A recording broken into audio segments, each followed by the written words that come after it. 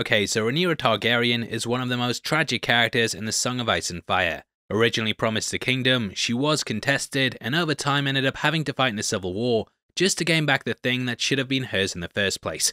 Rhaenyra has an incredible story attached to her, and throughout this video we're going to be breaking down exactly what happens with her. Her fate was actually spoiled by Joffrey during Game of Thrones, but unlike him, we're going to give you a big warning before we proceed. I'm warning you, we will be spoiling it all in depth, and this will ruin the series. Without the way, are you still with me? Yeah, thanks for clicking this. Now let's get into Rhaenyra Targaryen.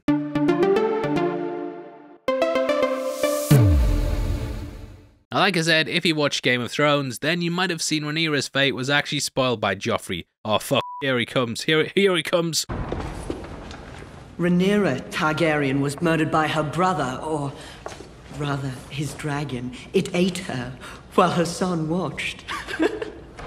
What's left of her is buried in the crypts right down there. What a stupid c***. Anyway, that's how it all ends, but how did we get there? Well, Rhaenyra actually started off as a very popular member of the royal family. Chapter 12 of Fire and Blood chronicles her early life, and one of the first things we hear her called is the Realm's Delight. Born in 97 AC to Viserys and Aemma, she had two brothers, but both sadly died shortly after being born. It was in 105 AC that she took to dragon riding, and here she mounted Syrax for the first time. The book states Rhaenyra was a very skilled rider, but this year also came with some brutal blows too. Her mother died during the birth of her baby brother Balon, and the responsibility of the throne passed over to her. In 105 AC, she was announced the heir, and several of the houses swore their allegiances to her. The position of heir was of course taken away from her uncle Daemon, who was stripped of his title due to making fun of Balon being unable to replace him. Daemon really believed for a time that he was meant to rule, and that the death of Balon could even be a sign that the gods wouldn't let anything get in his way. However, Rhaenyra was chosen over him, and due to Daemon thinking fondly of the girl, he didn't really protest. Daemon ended up leaving the kingdom, and he travelled to Dragonstone, which is where he and Mysaria had a fling. He also took the dragon egg that was meant for baby Balon, and Viserys ended up forbidding their relationship due to him already being married to Lady Rhea. He sent envoys out to tell the two to break up, and in the show, Rhaenyra went along with them. Now after conquering the Stepstones, Daemon returned to the realm, and he handed over his newly appointed Kingdom of the Narrow Sea to broker peace with his brother. He remained in King's Landing, and it's said in the book that both Rhaenyra and Daemon would sneak out at night, and that they'd have sex in the brothels that lined the Street of Silk. They were apparently caught by Eric Cargill, and mushrooms spread a lot of rumours of what they were up to. At the tournament of Viserys' ascension, Rhaenyra had given her favour to Criston Cole, and he was appointed as her loyal protector. She was head over heels with him, and mushrooms said that the lessons from Daemon were taught in the hopes of seducing the knight.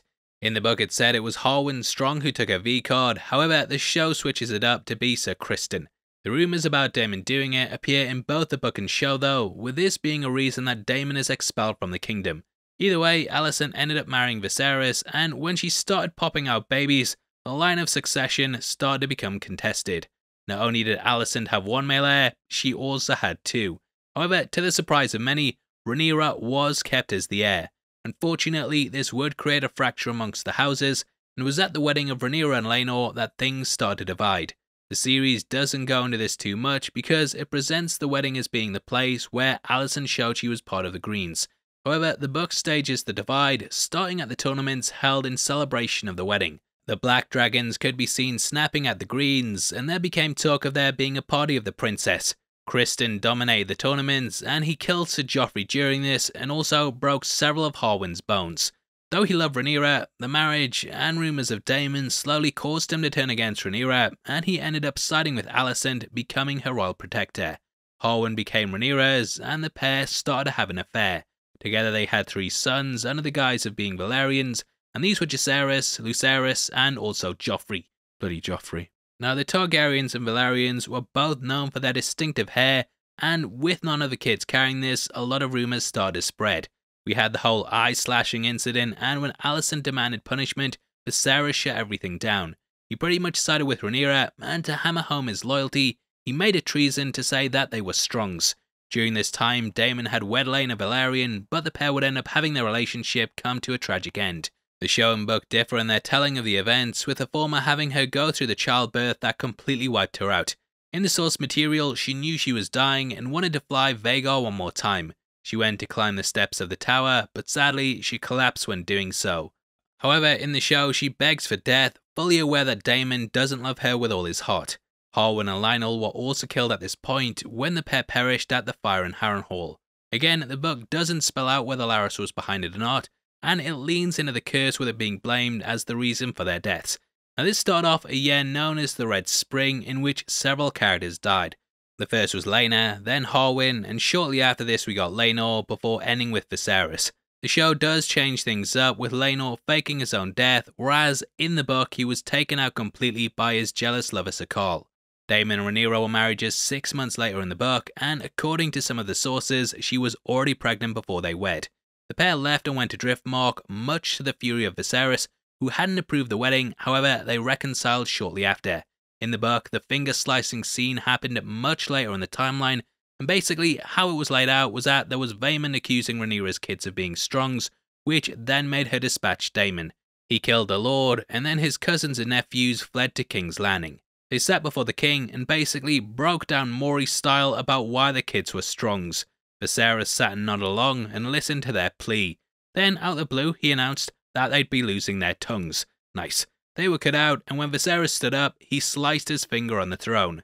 Viserys gained a fever after this, and maesters were powerless to stop this spreading throughout his body.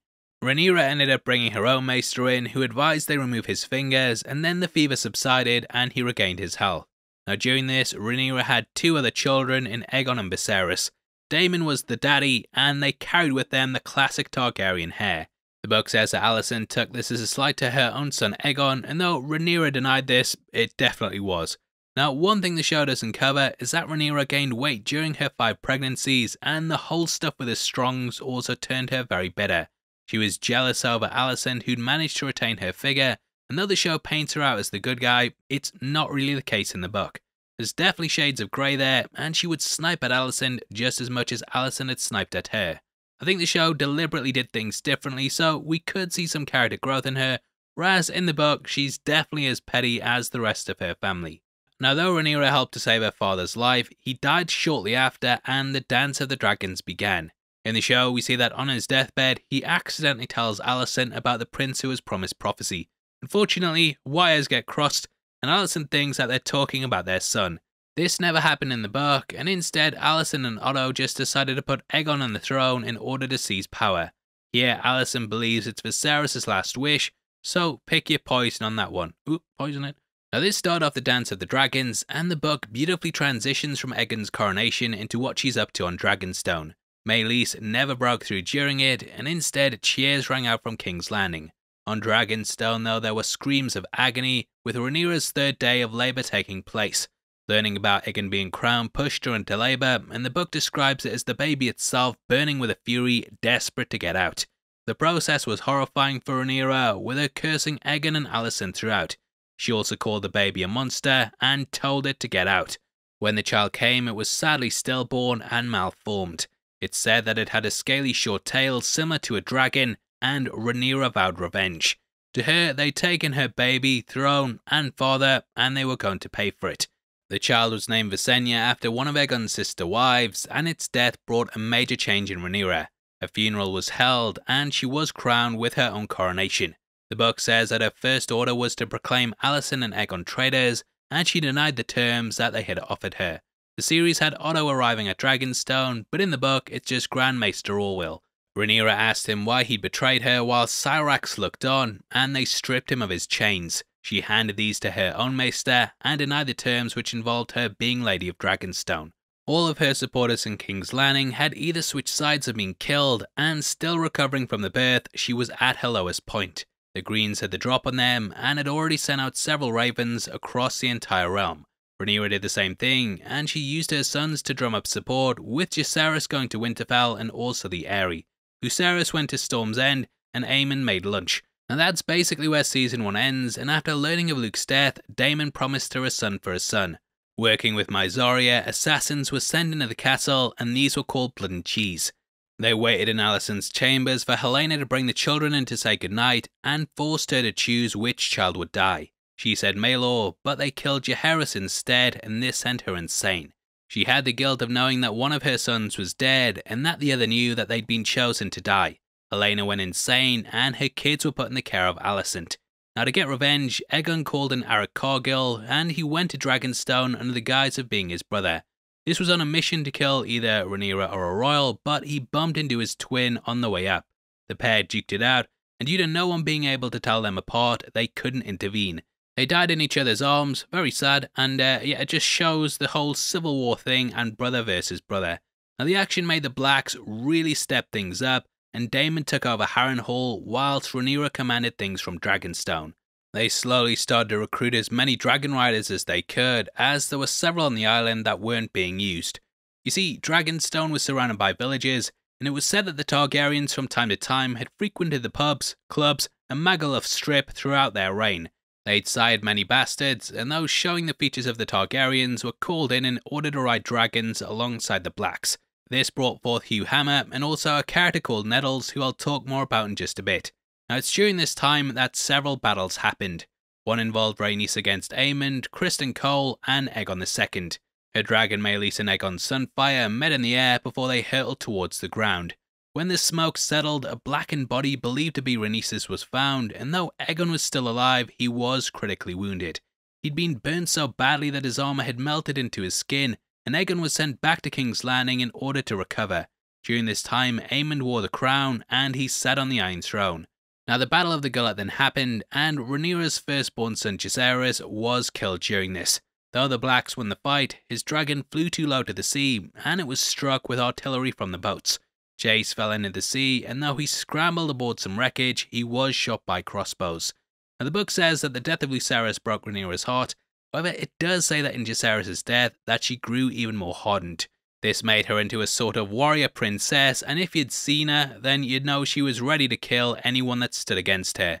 Daemon took over Harrenhal during this time, and Aemon believed that he could strike him down there. He and Criston mounted a charge, and this ended up taking 6 days to get to the location. However, Daemon got word of this early, and it came from those who were still loyal to him in King's Landing. As we saw in episode 1, the City Watch were fiercely loyal to him, and they helped the Blacks to mount an assault on King's Landing. Rhaenyra took it, and she captured Alicent, who handed over the keys and told her that the kingdom was now hers. When going to Aegon's chamber though, they found them empty, and the king had fled in order to escape the execution. Rhaenyra almost instantly took to the throne, and she had people swear to her throughout the day and night. However, there were some bad omens that came from this, and these were noticed when she ended up getting off the throne. The maesters and attendants noted that her legs and hands were marked with cuts, which the throne had given her through the night. This was seen as a rejection by it, and she ruled for only 6 months. The Queen was initially welcomed though, and due to her popularity as a child, King's Landing loved her. Aegon was a pretty unpopular king due to the rumours about him and his exploits, but she was seen as someone who would help the realm into a prosperous new period. However, opinions started to change over time, and it just got worse and worse. Those that tried to switch from green to black were seen as #fake friends because they'd switch from black to green in order to save themselves. Rhaenyra said that false friends are more dangerous than enemies, and she started to routinely have the heads of the houses cut off. That's like a sort of head of the house and beheaded joke. But moving on, these heads were put on spikes around King's Landing, and to make matters worse, taxes started to shoot up. Tywin Lannister, aka the Master of Coin, had basically moved a large amount of the kingdom's wealth overseas and to locations that he could control. This left the Blacks pretty poor off, and thus Rhaenyra instructed that the taxes had to be raised. Everyone was made to pay their share in King's Landing, and even beggars were forced to hand over money. Things got so bad that people even started to say there were taxes on the rats. Inquisitors were sent out to round up Aegon's supporters, and the freedom that people once had was stripped away, with them now having to pay more for the privilege. Rhaenyra was nicknamed King Maegor with teats, and this ended up becoming something that people would say for the next 100 years to describe a cruel woman. During this time, Aegon's children were captured, and Maelor's head was sent to her as a gift. There's 2 accounts over what she did, with some saying she cried upon seeing this, whilst others said that she smirked. The head was cremated in Targaryen fashion, but all the death and dismay started proving too much for Rhaenyra. Obviously, the book doesn't have the dagger in it, but I can see this being where it's injected into the show. Rhaenyra was supposed to be bringing the realm together in order to make it ready for the White Walkers. Both Jaehaerys and Viserys ruled with peace prominently on their mind, and knowing what we know, this is because they wanted everyone to be united against a common threat. I can see this being the case here too, with Rhae thinking that she's basically let her father down due to all the death within the family. A life of betrayal also sadly caused her to become more and more paranoid over time. Several people were accused of being traitors to the realm, and this included Corlys, which made his entire house and fleet abandon her side. Now we've kinda skipped over the character Nettles, but she became a prominent player during this time. It was rumoured that her and Daemon were getting it on, with the pair apparently bathing together.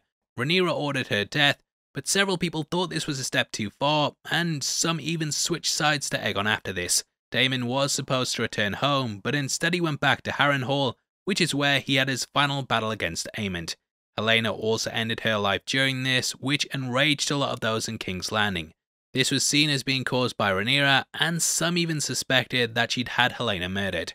Whether this was true or not, we don't know, but the point is that many believed it, and it showed how unpopular that Rhaenyra was. This was known as the Storming of the Dragon Pit, and during it, Joffrey was killed. He tried to fly Syrax to defend his mother, but the dragon was pelted with stones and Joffrey fell off his back and hurtled towards the ground. The mob cut off the limbs from his corpse, stole his clothes and jewels, and they beheaded him, showing how much they hate the Targaryens. Now Aegon the Younger became the heir at this point, and Rhaenyra and her son fled King's Landing. Rhaenyra had to sell the crown in order to buy money to stow away on a ship, which would take her to Dragonstone. However, she was betrayed, and Aegon came back into the story with his dragon Sunfire. As Joffrey said, Rhaenyra was eaten by the dragon whilst her son watched on. Aegon ordered that it was to be stricken from the record that Rhaenyra was ever queen, and all the following chronicles just referred to her as a princess. Really sad end to the story, and this dance of the dragons wiped out many of the remaining ones, and it whittled down the Targaryens. After decades and decades of peace, the Targaryens were almost brought to their knees by themselves, and Rhaenyra stands as a horrifying example of that. Now that's the character's life summed up as best we could, and I hope you enjoyed the video. Obviously I'd love to hear your thoughts on her, and what you think they might change for the show. We're running a competition right now and giving away 3 copies of Top Gun Maverick on the 15th of November, and all you have to do to be on the chance of winning is like the video, make sure you subscribe with notifications on, and drop a comment below with your thoughts on the character. We pick the comments at random at the end of the month, and the winners of the last one are on screen right now, so if that's you, then message me on Twitter at HeavySpoilers. If you want something else to watch, then make sure you check out our breakdown of episode 10, which will be linked on screen right now. We go over all the Easter eggs in it, talk about how it ties in with the book, and it's definitely worth checking out if you love the show as much as we do. Out of the way, thank you for clicking the video. I've been Paul, I'll see you next time. Take care, peace.